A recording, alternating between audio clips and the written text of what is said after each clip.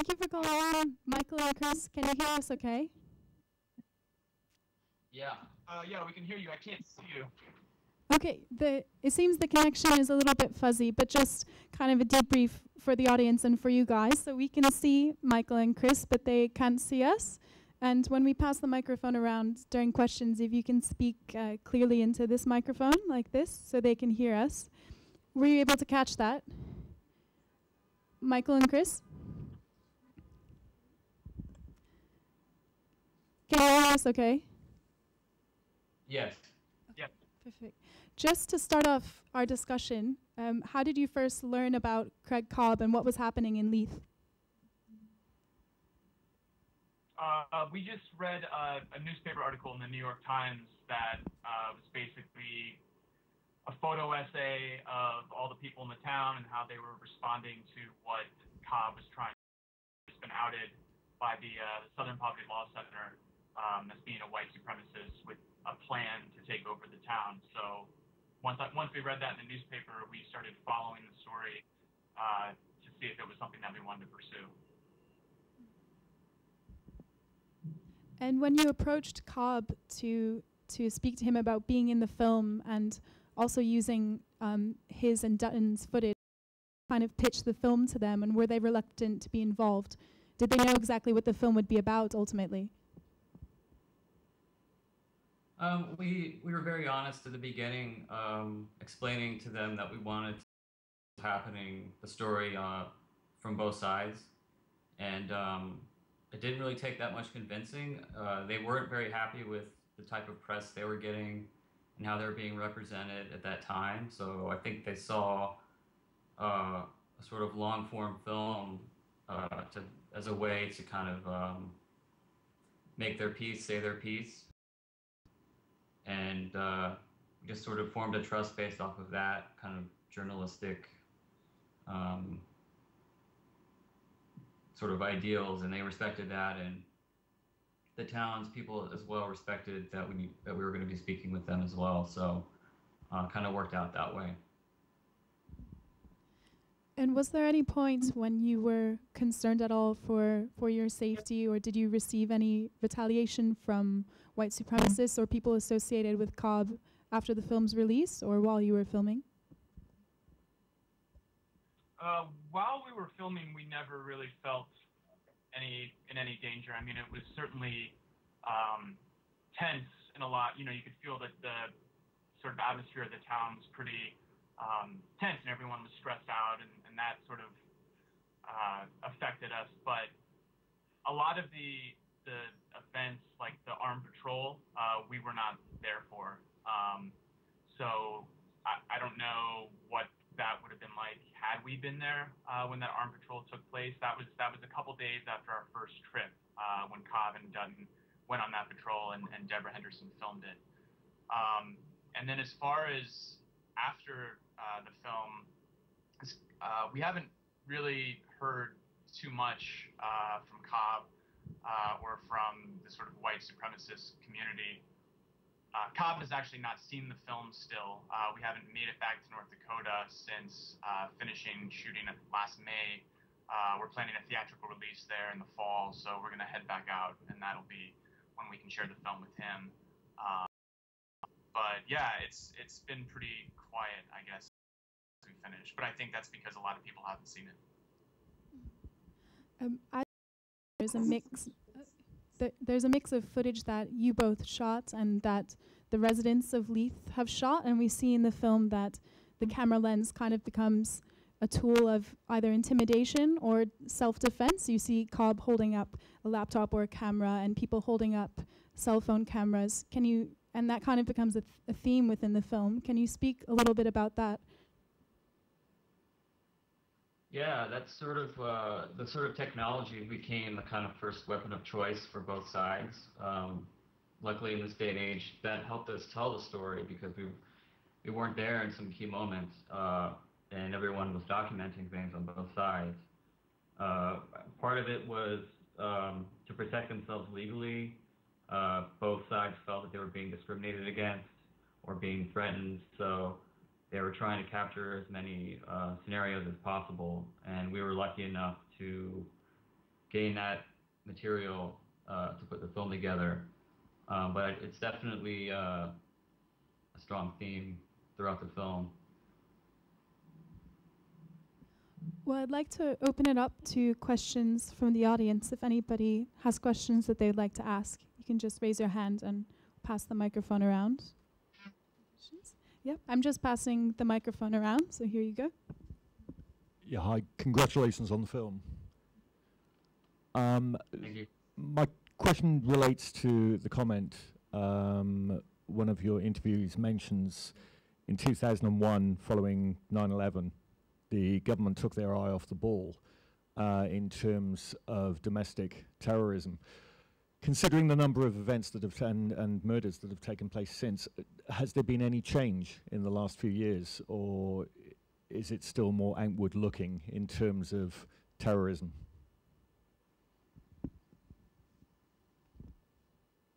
So as you saw in the film, the happened by Fraser Glenn Miller, that happened during production. And so that was definitely kind of a wake-up call for the Southern Law Center.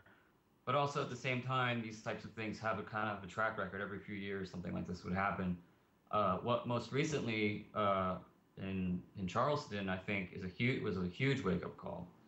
And from what I've been reading, it seems like the FBI is getting more involved in tracking these people. There are all these reports coming out about how the sort of network online is spread and how messages like that are spread. And these are the things that the Southern Poverty Law Center have been talking about for years. So it really seems like hopefully these types of people, these types of things are being monitored more on a sort of governmental level.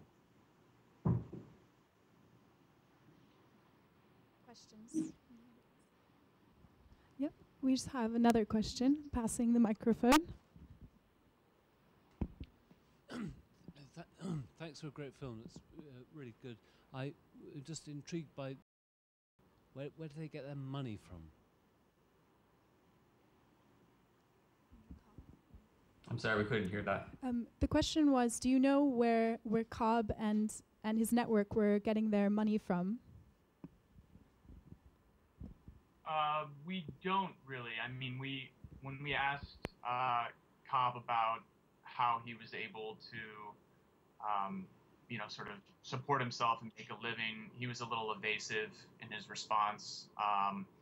He mentioned some family money as being, partially responsible for sort of comfortable, but those plots of land that he was buying in Leith were very inexpensive when he was buying them, and he was working for a little while near the oil fields where people are compensated pretty well. So as far as other people in that community, I have no idea. But as for Cobb, it seemed like he had some money from private. Really share. And one thing to add is the NSM that you saw, the guy, they actually take membership dues, and they also make most of their money, it looks like, off of an online shop. So they sell white power music CDs, swastika T-shirts, flags, all these types of items that people source of revenue that we see coming out of that movement. If I can jump in with another question, going back to Cobb and Dutton, we see some scenes of them with their families and with Dutton's children, and I was curious to ask if you saw how much the children were exposed to the ideology of white supremacy, and if you think that they had any exposure to that, because we don't see that much of that in the film.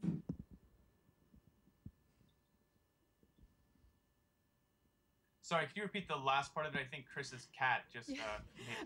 I just wanted to ask if you saw, as far as Dutton's family and the children that we see in the film, to what extent were they exposed to this ideology, and did it have any effect on them, or what was their relationship to this kind of web of events that was happening around them? Yeah, the kids, The parents, Kynan and Deborah, told us that they didn't impose their ideology on their children. We didn't spend a lot of time with them. Pretty much that interview that we did in their house when Kynan's making the cake, that was the only time that we were ever inside with them and really around the children. And they had been at school for half of the day, and they came home and they were just eating the cake and kind of hanging out. And I mean, it was interesting. They were listening to music in the kitchen sort of while we were talking to their parents, and they were like listening to like Lord or Johnny Cash, or like just kind of like pop kind of stuff. But I mean, at the same time, you know, you see in Leith, in that footage that they shot with the cell phone, you know, there's a big flag with a swastika up in the house, and the kids are all kind of, you know, reading in front of that. So, you know, I think that they definitely had a sense that they were outsiders in a way. I mean, they had to leave Leith, and they had to go to this other town, and their father was in jail for a while. So, I mean, I think you know, it's hard to deny that there's going to be some kind of impact on them. But as far as the ideology, all we saw was, we never heard the parents directly talking to the kids.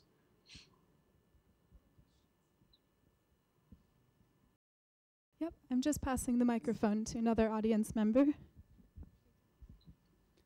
Hello, I'm John. I'm a psychologist and got a specific interest in trauma and how certain people, adults with extreme views, are theoretically linked all the way back to children, the children they used to be having been abused, to the point where they can develop different personalities, such that these personalities can exist independently of each other, and possibly where they actually don't know of the existence of each other. So a couple have been a contrite and apologetic Cobb in court, and the guy who couldn't help himself but find a good reason to go armed around Leith, and the one that would have been almost the neutral observer of his and his own society's view of life. And of course he could be just one bad guy through and through. He knows all about these personalities, and all these are acts. So I wonder whether you had any sense from the contact you had with him, whether you were interacting with different people in the same person, or whether it was just one bad guy with a whole series of acts to perform.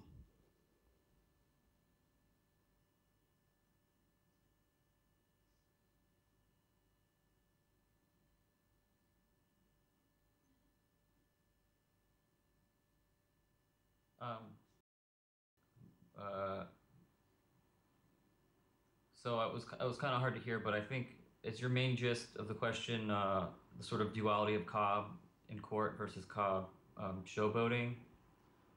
Yeah, let's simplify it to a duality.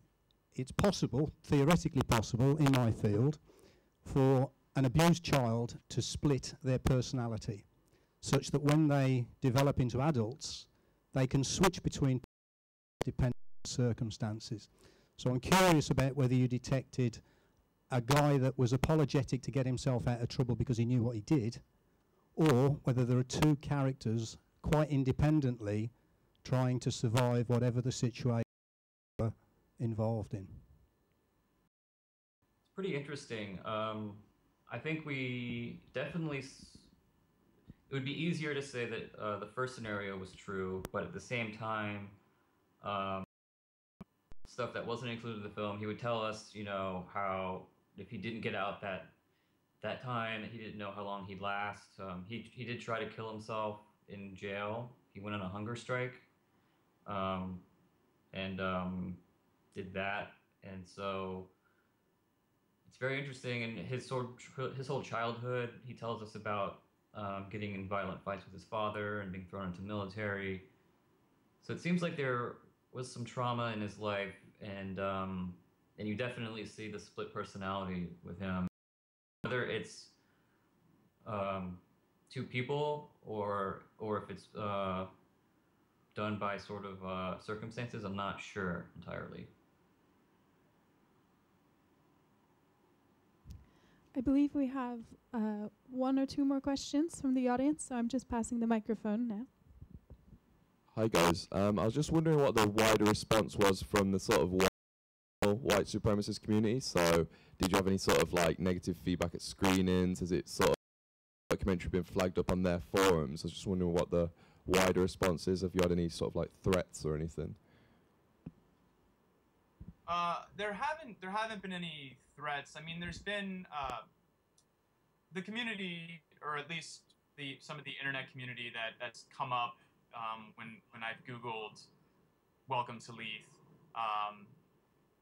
They're aware of it, and there is a sense that the film is being tracked in some of these websites that are introduced in the film. So.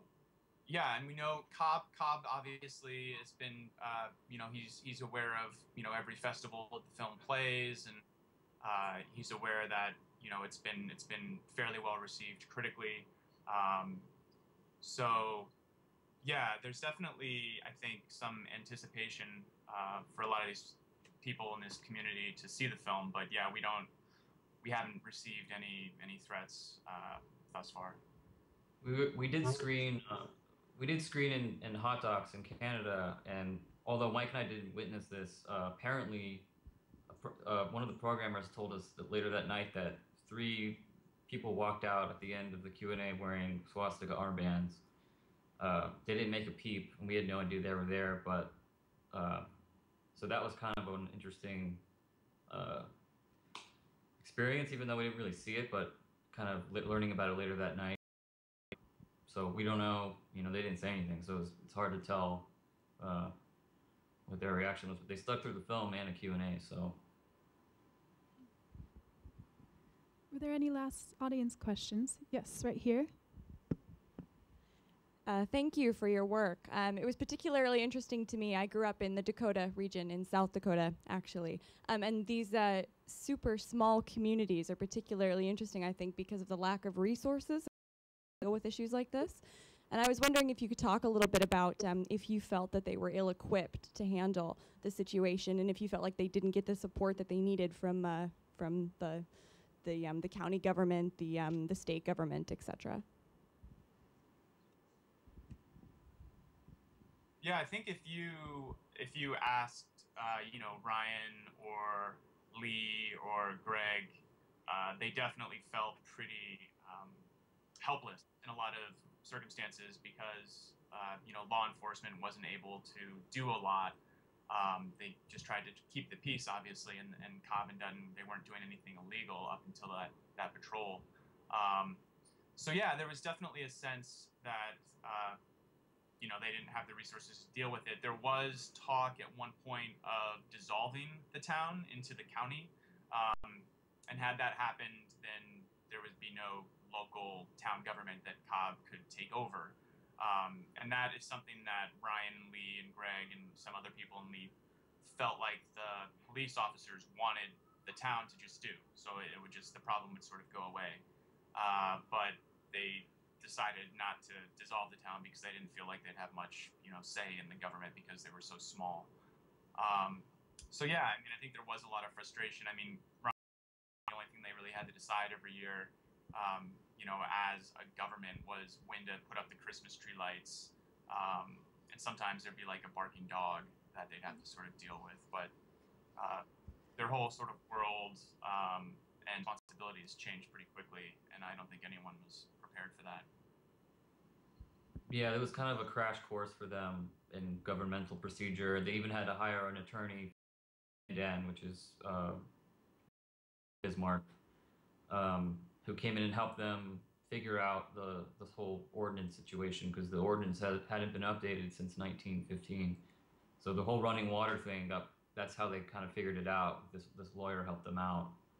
So it was definitely kind of a big wake-up call, and these small rural areas don't really have to deal with these types of things.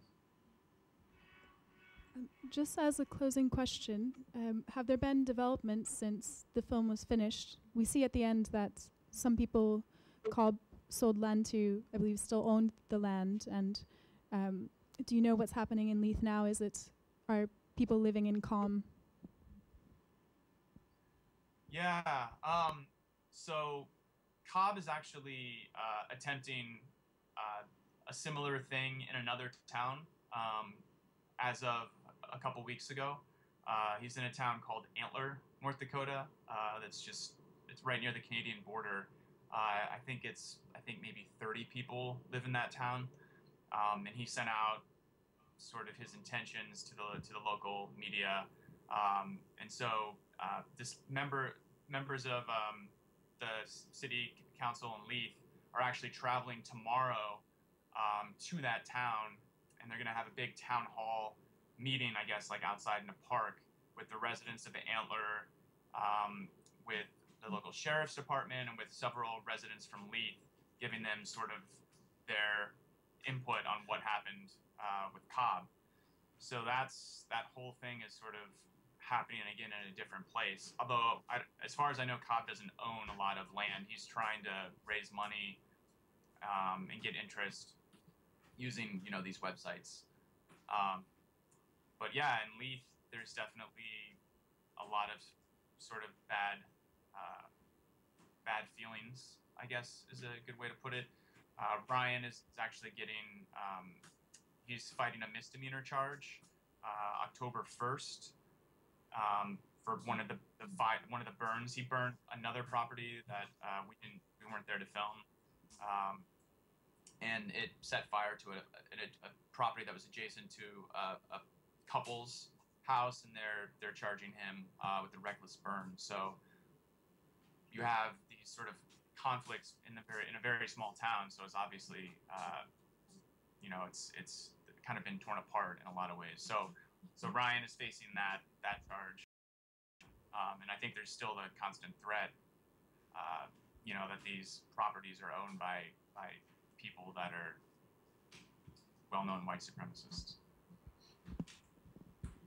And if anybody wants to learn more about the film or see what other screenings are coming up, or to arrange a screening, what would be the best place for anyone to look to find more information? Sure, we have a U.S. distributor, and their First Run Features. So that's just their website, firstrunfeatures.com, and then they have Welcome to Leith page. And then Metrodome is our UK distributor, and they also have a website that they'll be updating with information about our UK release. And then we have Facebook, Welcome to Leith Film, where we try to keep up and post everything that we're doing. Well, thank you both so much for calling in, and congratulations on Hot Docs and most recently East End Film Festival. So thank you very much, and thank you everyone for coming.